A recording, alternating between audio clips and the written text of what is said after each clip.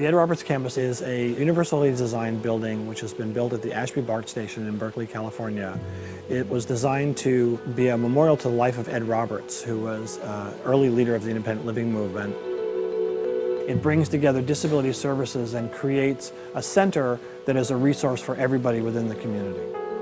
Ed Roberts campus is kind of an example of what we can do when we work together.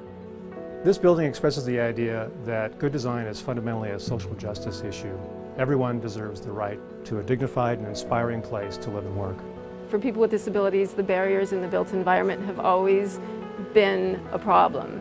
Thinking about the universal design and really the goals that we were trying to achieve made me realize how important architecture and design is to full inclusion for all people.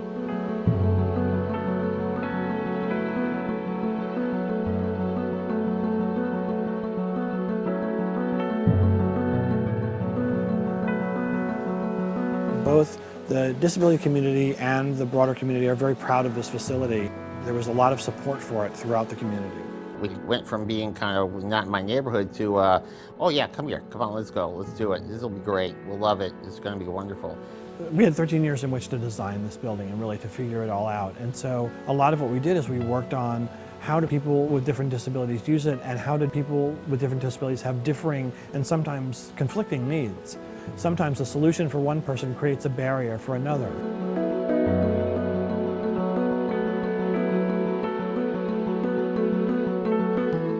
One of the wonderful things about the Ed Roberts campus is there's an open space. I never feel like I've got to wind my way through a bunch of obstacles.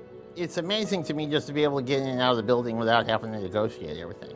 Out in front of the building, there's the textures in the concrete. The concrete is also different colors. It's a way of letting people who are blind know how to find the front door, but not becoming a barrier then for people who are wheelchair users.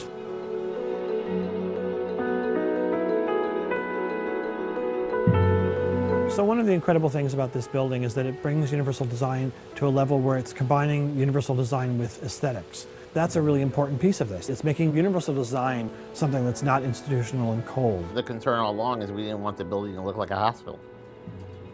This building is showing us you can do great things. This can be exciting. It can be a wonderful thing. Being in a place that's a world-class center on disability has made us realize that we wanted to do more than we've been doing, do more national programs and really have a bigger impact on our community. Previously, the agencies were scattered throughout the city and really didn't have the kind of visibility or, frankly, political clout that we do now being together. We're collaborating more. We're learning about the issues that each one of us are working to challenge the status quo. You know, the people who are blind learn about people who are deaf. They hear about people with developmental disabilities, people with physical disabilities. We're not segmented anymore.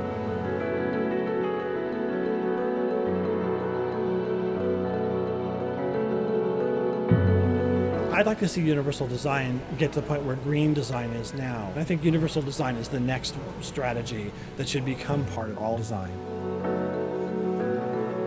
You can build a universally designed building that's usable by a broad range of people and have it be very beautiful and functional as well.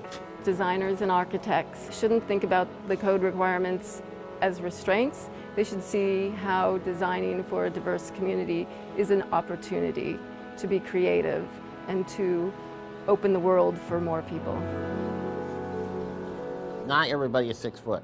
Not everybody is, able-bodied. Not everybody is 35 years old. It's clear that it can be solved. I mean, it got solved. The building has become an icon for the disability community worldwide. Universal design really is good design. It really is making buildings that are functional and that really adapt to the people who are going to be using them, as opposed to having people adapt to the built environment. That's the way it should be.